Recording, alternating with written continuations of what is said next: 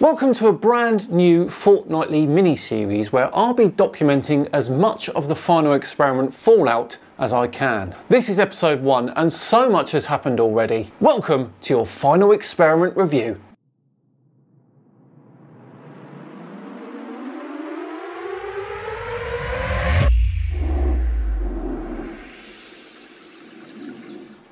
Hello everyone and welcome along to this final experiment review video with me, Simon Dan. Thank you very much for joining me. Before we begin today, a massive thank you to the sponsors of this video, Squarespace. Squarespace is the all-in-one website platform for entrepreneurs to stand out and succeed online. Whether you're just starting out or managing a growing brand, Squarespace makes it easy to create a beautiful website, engage with your audience, and sell anything from products to content to time, all in one place, all on your terms. And you can start a completely personalized website with the brand new guided design system, Squarespace Blueprint. You can choose from professionally curated layout and styling options to build a unique online presence from the ground up, tailored to your brand or business and optimized for every device. If you take payments too for anything, you can also make checkout seamless for your customers with simple but powerful payment tools.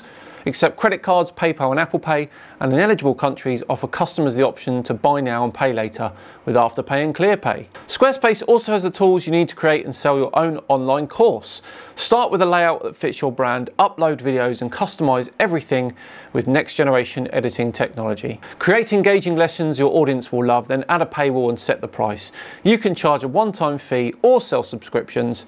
Take what you know and turn it into income with Squarespace courses. Head to squarespace.com for a free trial, and when you're ready to launch, head to squarespace.com/SimonDan for 10% off your first purchase of any website or domain. Right, on with today's video, which is the first in a series of videos documenting the fallout from the final experiment. In case you've been living under a rock for the past few months, the final experiment was a trip to Antarctica organised by Will Duffy. He took flat earthers and globe earthers to Union Glacier in Antarctica to witness the 24-hour sun, thus destroying one particular flat earth model.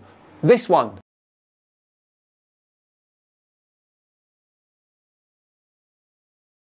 Now, I'll be responding to normal videos on the final experiment as usual on a Friday. This series is more about what flat earthers are saying on social media and taking a look at some of their posts. But we start with the final experiment YouTube channel itself. Will has been busy still releasing videos.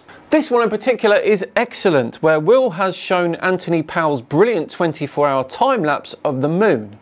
Once again, this proves that the AE flat earth map and model are not possible. Will has also posted videos showing the full, non-time-lapsed, unedited 24-hour sun from their trip as well. In my opinion, a necessary step to show the flat earthers that there is nothing to hide. Now take a look at Will's channel, the link is in the description. Have a look at it, subscribe and check out for the inevitable updates that will be coming. Moving on though to probably one of the most unbelievable things to come from this trip, and something which has certainly happened a lot sooner than I thought. Now Jeran, who went to Antarctica, he saw the 24-hour sun, he witnessed it and then admitted he was wrong about it, has one of the largest flat earth channels on YouTube, Jeranism. Now he has sensationally claimed that he is no longer a flat earther. Now since this comment on Telegram, he has not released anything on his channel. And we're still waiting for some sort of verbal confirmation, but this is an extremely encouraging step. Now I've contacted Jeran to see if he will finally come on the channels for an interview,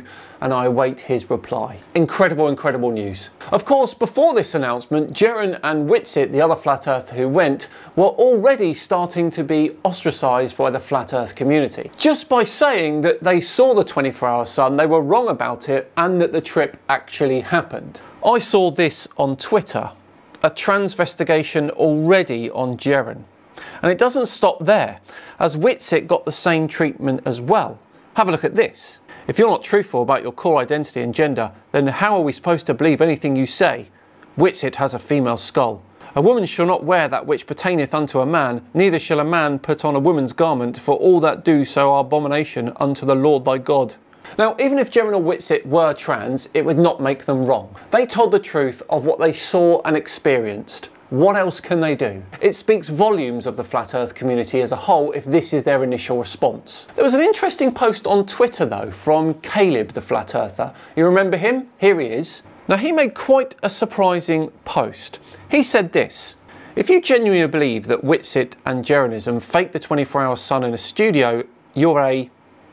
I invite you to unfollow me and stop associating with me because I don't want to be coupled in with morons." Sorry, I could probably put this more lightly, but at this point it's just become so insane that I think it might be smart to split the community into two.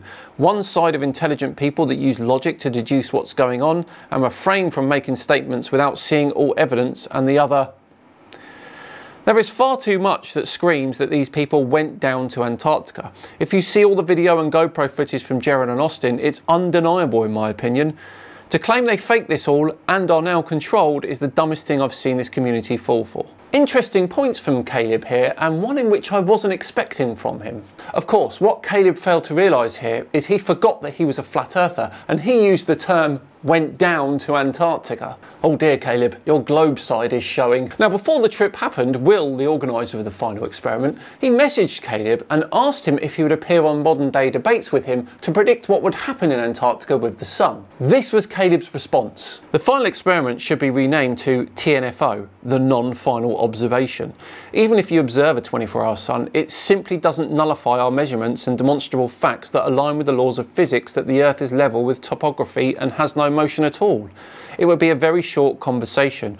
The principles I'm inferring would necessitate the conversation immediately develop into a globe versus flat earth debate by providing evidence. So if you want to debate that, that's what the debate would turn into quickly with me. Hey Caleb, where did they go? Down to Antarctica, wasn't it? Amazing. But what else were flat earthers saying about the final experiment? Well, of course, there was some extreme coping going on. Let's look at some of the Twitter and Facebook posts I've seen over the last 2 weeks. The final experiment fraud. 4 different directions in one frame. Oh dear, someone doesn't understand how perspective works. This one can easily be debunked by watching the following TikTok. So that pole there and that pole there are casting shadows on the ground.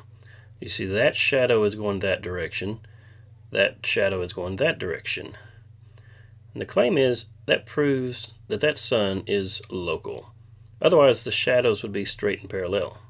Well, they actually are parallel. This is just a perspective.